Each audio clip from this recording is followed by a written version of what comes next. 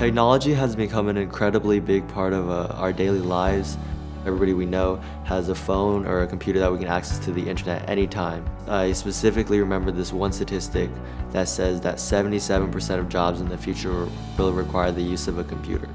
My first thought was, wow, that's wild, but then later I realized that not everybody has access to these computers, and for those who don't have access to these computers, that means they can only access 23% of the job market, so they're at a severe disadvantage. That gave me the inspiration to start Lyft. My name's Eric, and my project is Life Initiative for Technology.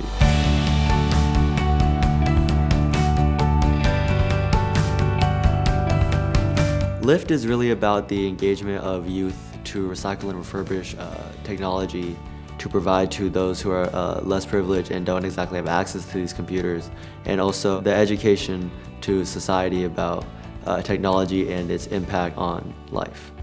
Lyft involves many aspects. This project is pretty much built upon the help of other volunteers.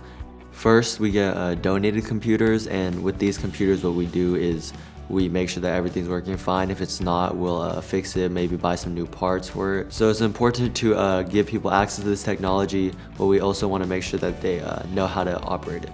So that's why we download some educational software and ebooks onto the computers.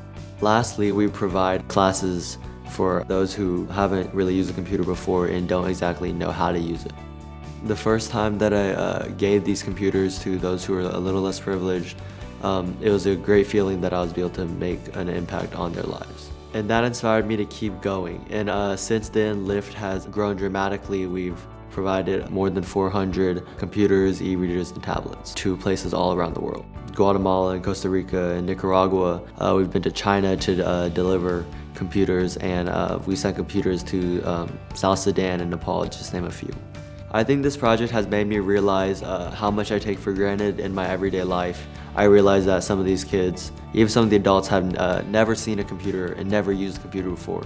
The experience made me feel absolutely incredible that I could provide this to them.